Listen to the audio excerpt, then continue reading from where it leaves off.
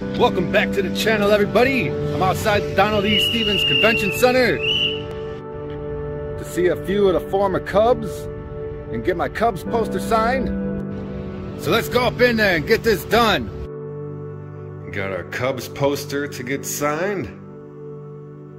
This one's a little more special.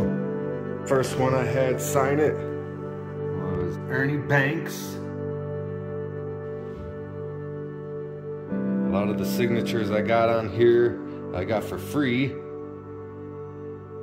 Getting them for free doesn't really make them more special, but it's kind of a more memorable experience.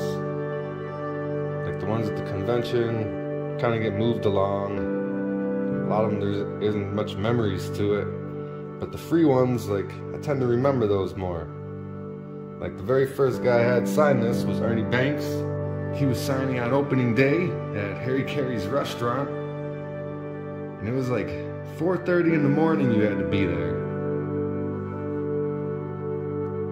So it's kind of a weird time to sign.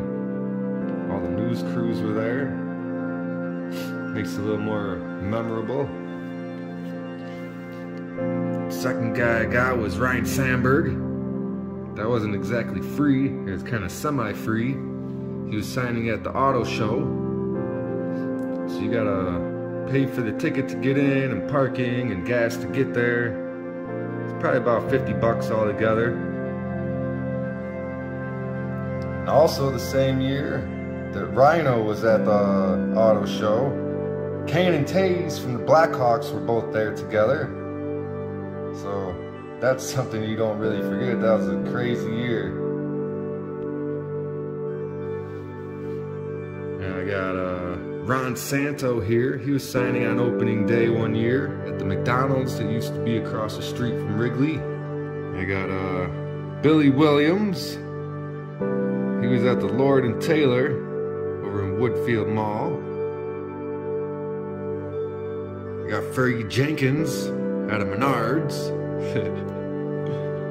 So it's like I was getting all these good players for free right at the beginning of this poster. So I made it a rule to only get players that can have some type of inscription by their name, even if I wasn't able to get an inscription, but they had to at least be like an all-star or a gold glove. The only one I really broke that rule with, Steve Trout. He was at a small town fair with Bob Denier and Milt Pappas, no-hitter and the '84 gold glove. And since they were all sitting next to each other and they were all signing the Cubs poster, I felt bad telling him that he couldn't sign it. So he's the only one that doesn't have any type of accolades next to his name if you really look him up. I also have Pat Hughes, Cubs announcer, but he's in some Hall of Fames. I forget which ones exactly. I think one of them was the WGN Hall of Fame.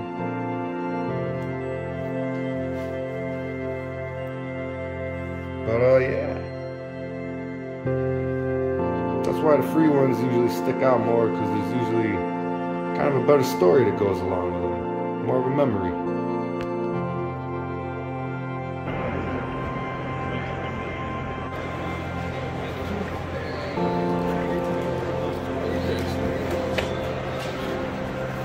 Thank you. And sadly, none of my videos recorded from this weekend. The only one that recorded was Mike Tyson. So all those other videos I made are just garbage. Because the actual autograph videos came out black for some reason. Thanks a lot, GoPro. And we're back with our Cubs poster. Had Todd Hollandsworth signed it at the top. NL Rookie of the Year, 96. And then we got We got Ben Zobrist, 2016 World Series MVP. And then we got Kerry Wood, 1998 NL Rookie of the Year. So I've had this poster for over 10 years, taking it around, trying to get different guys. I already told you about these two I just got. I also have Lou Piniella. I had him put the 1969 AL Rookie of the Year, even though he wasn't on the Cubs, obviously. He was a manager when I met him. We got Jerome Walton, 1989 NL Rookie of the Year. Then we got Mickey Morandini, 1988 Olympic gold medalist. And there's Steve Trout that I mentioned earlier. We got a Carlos Marmol. Lee Smith, 7-time All-Star. That was before he was inducted in the Hall, I met him. You got a Ryan Dempster. Bob Denier, 84 Gold Glove. Milt Pappas, no-hitter, 9-2, 72. You got Andy Pafko. I met him, I don't know how long ago, but it was way before the Cubs were even thought of being in the World Series. And he was one of the last living Cubs that played in, I think it was the 1945 World Series that they lost. And then we have Ryne Sandberg, Hall of Fame 2005. Ernie Banks, Hall of Fame 77. Ron Santo. I asked him to put a Gold Glove inscription, and he wouldn't do any inscriptions. And then he told me that he would like to put a Hall of Fame inscription. I don't know if he was asking me if he could put a Hall of Fame inscription, because I would have let him. But I thought he was saying that they wouldn't let him in the Hall of Fame, so he couldn't put it. So I'm not really sure what he meant by that.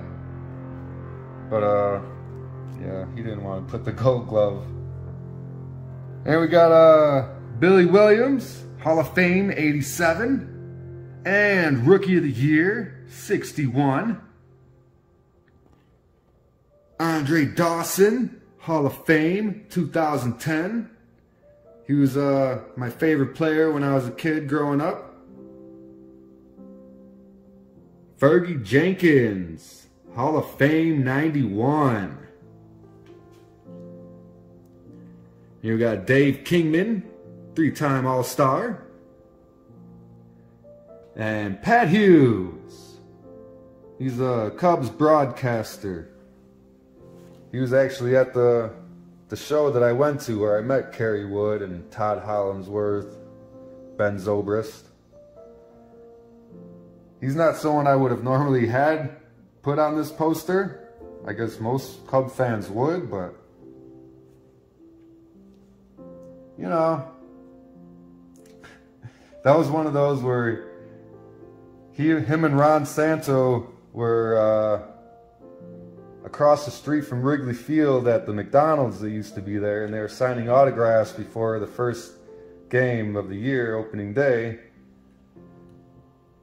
So I kind of just let him sign it too, because I felt like a jerk telling him, no, you can't sign it, when Ron just signed it right in front of you. So yeah, that's another one that I let go on there, but he's actually in the WGN Hall of Fame, and he's in another Hall of Fame in New York. I think that might be a Heritage Hall of Fame though. But yeah, hope you enjoyed the video. Subscribe to the channel to see who else we get to fill up all these empty spaces on the poster. Share with your friends. If there's any autographs you would like me to get for you, comment down below and we could work that out. Until our next signing, we'll see you next time.